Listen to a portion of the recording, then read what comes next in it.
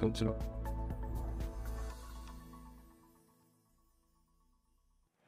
Good afternoon, everyone, and welcome back to theCUBE's live coverage of UiPath Forward 2024. I'm your host, Rebecca Knight, alongside my co-host and analyst, Dave Vellante. We've got two guests for this segment. I'd like to welcome to the show Vivek Valecha. He is the Associate VP, Intelligent Automation at Persistent Systems. Welcome, Vivek.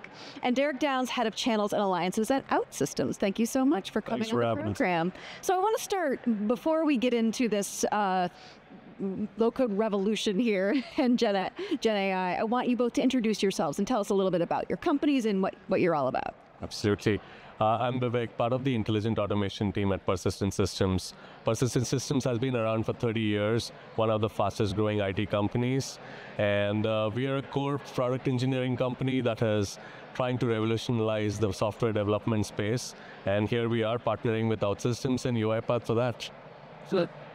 So I'm Derek Downs with OutSystems. So OutSystems is actually around for 22 years, and the whole low-code space was actually coined originally by our CEO, Paulo Rosado, and some discussions with some of the analysts and said, hey, what are we going to call this space?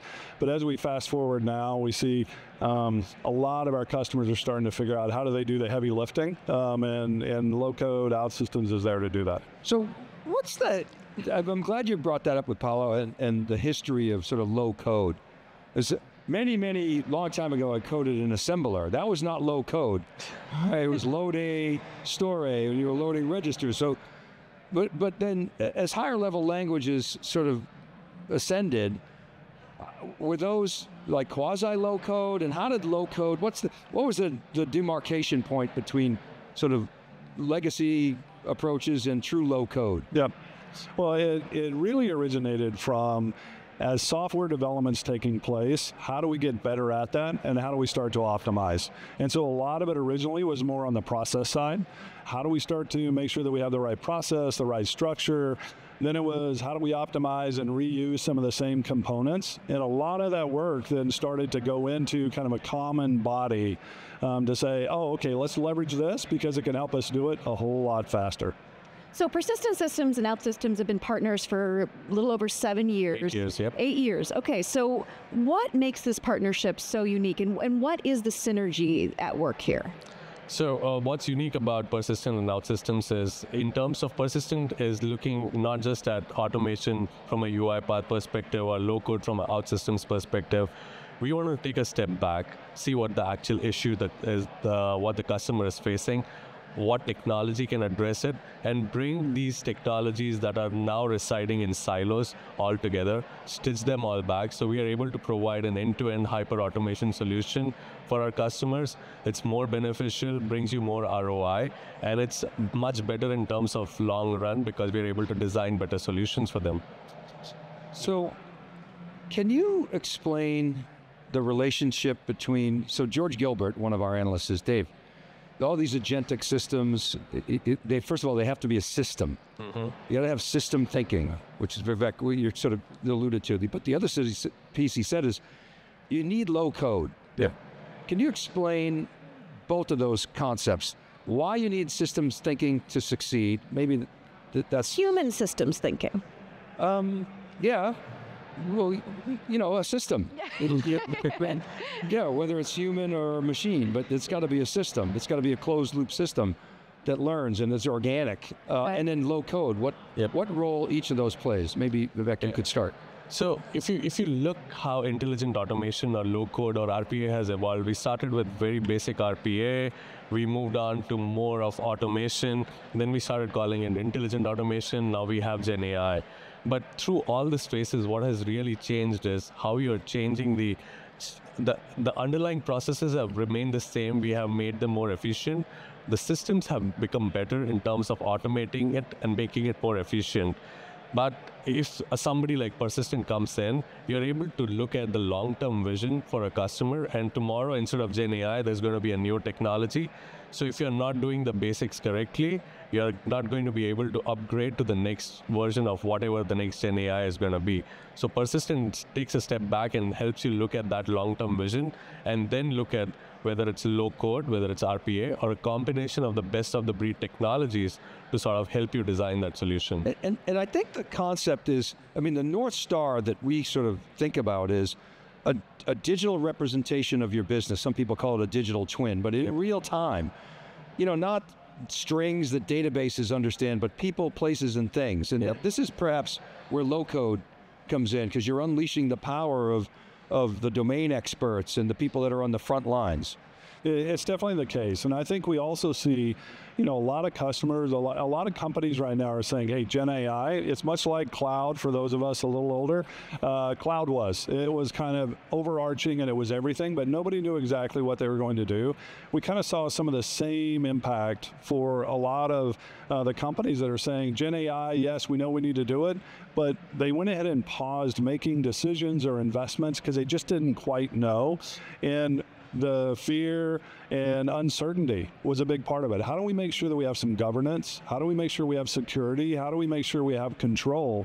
And that's what's really led to say Gen AI plus low code really starts to deliver that, because low code was already built and established to make sure that you have the governance, structure, and security in place. So generative AI lets you do it quickly. How do we really leverage all of this power of automation? And you heard it from the main stage today. Being able to move from just the bots to the agents, how do you have that intelligent driving? And then low code really becomes a controlled structure to have that governance in place. So, go ahead, please. I was just going to ask, so how is it actually combining to modernize industries like manufacturing and retail and banking and healthcare? What is actually happening here? So you want to... Absolutely. So when you look at any of these industries, what we do is we look at the heat map of the industry. What are the best processes that everybody is following? What is the industry norm over here? And then we start looking at which are the processes that are more prone to automation, which is where you're going to get your maximum ROI.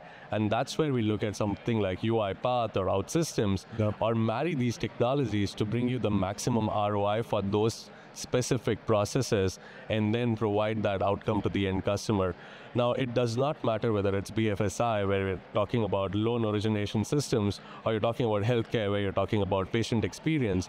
What really matters is how you're making this experience for the end consumer, whoever that might be, whether it's internal or external, more seamless and more agnostic to what the technology is. So let's talk about this experience, and let's take healthcare as an example of a really, an industry that most of us can at least relate to. Yep. And I want to come back to this idea of a system. So I think about healthcare, and I think about my own experience. It's just this set of bespoke information that I can't get my arms around. Or the doctor might say, well, you should go see a dermatologist, or maybe you should get a stress test, or what about that calcium test? I'm like, what is this thing on my calendar for? You don't even know. So you've got, I'm just thinking about it here. You got scheduling, you got facilities, equipment, you got payers, providers, you got historical records. Yep. You've got, you know, the patient in the middle of all this who's so confused. So this idea of a system comes into play. Are you envisioning that we will actually have a system in that industry, and then we can talk about financial services and other industries? We're not just envisioning, we're actually implementing it. So we are doing that for one of the largest healthcare providers in the US. We call the solution as our digital front office or digital front door. It's mainly modernizing the entire patient experience. So as you're saying, it is confusing, it is all sporadic, it is not consolidated all together. So when we look at it, we are trying to build a unified system of layer at the top of it. So irrespective of what your backend systems are, whether they are connected or not, OutSystems helps us give you that single pane of glass, so that as a patient, I am just looking at one single screen to look at either order my medication, look at my prescriptions, schedule appointments, and then UiPath becomes my automation at the back end, where it's taking all this data from the back end systems and giving me all those pretty dashboards or appointments or reminders and things like that. So it's about looking at that and giving the patients the experience of doing it all together, and that's actually happening right now. Yeah. And I think part of the pain that a lot of the companies have been feeling is they have these legacy systems at times that are archaic, and they're essentially, hey, most of my people that know this have retired, and so we just don't touch it. Because they're really good at billing. Exactly. And so as we start to see that, they're like, how can I move into this new era? How can I have a common system, but at the same time, leverage what I already have there as my core systems? And that's where we're going with Persistent. It's one to go through and figure out what are those core systems. OutSystems becomes kind of that layer across to be able to access the data and everything you have for legacy systems, but then to be able to abstract that and serve it up. And then they can leverage UiPath to say, hey, now let's go ahead and accelerate and optimize. And it becomes that core system. Well, this is something we talk a lot about on theCUBE, and that the technology in a lot of ways is the easy part. Yeah. And what you were just describing, Derek, with having to try to get the workers themselves on board, adopting, believing, and understanding in the mission, and then also seeing the benefit to continue working in the system. So how does Persistent and OutSystems work together to ensure that the process is smooth, or smoother, I should say? I think change management is a huge aspect in terms of any project that we undertake, and it's OutSystems, Persistent, UiPath all put together. I think when the employees or the resources start seeing the change, how easy it is and how seamless it is for them, making their day-to-day jobs much more easier, it's all a blend of that brings in the confidence for them to adopt the change. It doesn't happen overnight, it takes time, but I think the proof is right in front of them to see it and start adopting it. You guys, go ahead, please. I was just going to say, I think a lot of times we make the mistake of just putting together the business case based on the technology. And what we found is in most cases, it's about people.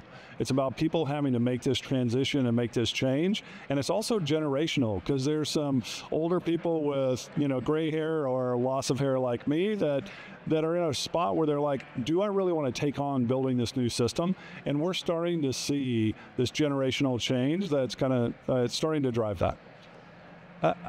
OutSystems 1 was a conference in Amsterdam. Yes. By the way, theCUBE loves Amsterdam. Just there last. Thank you for being on. So that you guys won the OutSystems Innovation Award. Yep. Right. Presumably because you were focused on business outcomes. But what was that award all about? What does that mean to you guys? It's been phenomenal. The partnership has been great, and OutSystems has been very generous in terms of giving us the award. But specifically talking about it, we developed a solution called AssistX that is primarily using OutSystems, UiPath, bringing the whole Gen AI aspect to more modernized call center solution. So how you're able to modernize after call center analysis, so taking a call, doing analysis on top of that, automating the backend systems, making the whole process of either ordering or complaints or reordering cancellations much more seamless, helping with the bot. So bringing that whole solution together, that was the whole idea, and that was the award. Congratulations. Thanks so much. So things are changing so fast, but I do want to have you both look into your crystal balls and try to predict a little bit about what we're going to be seeing in this low-code revolution in the years to come, really, and what we'll be talking about next year at Forward.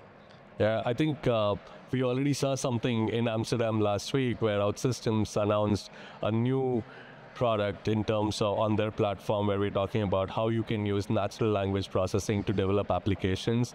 So you key in, the business is able to develop a framework of an application, and then somebody like Persistent is helping them enhance that application, either using UiPath or other technologies. So we are already seeing that revolution happen, but I'll let Derek talk about more on that.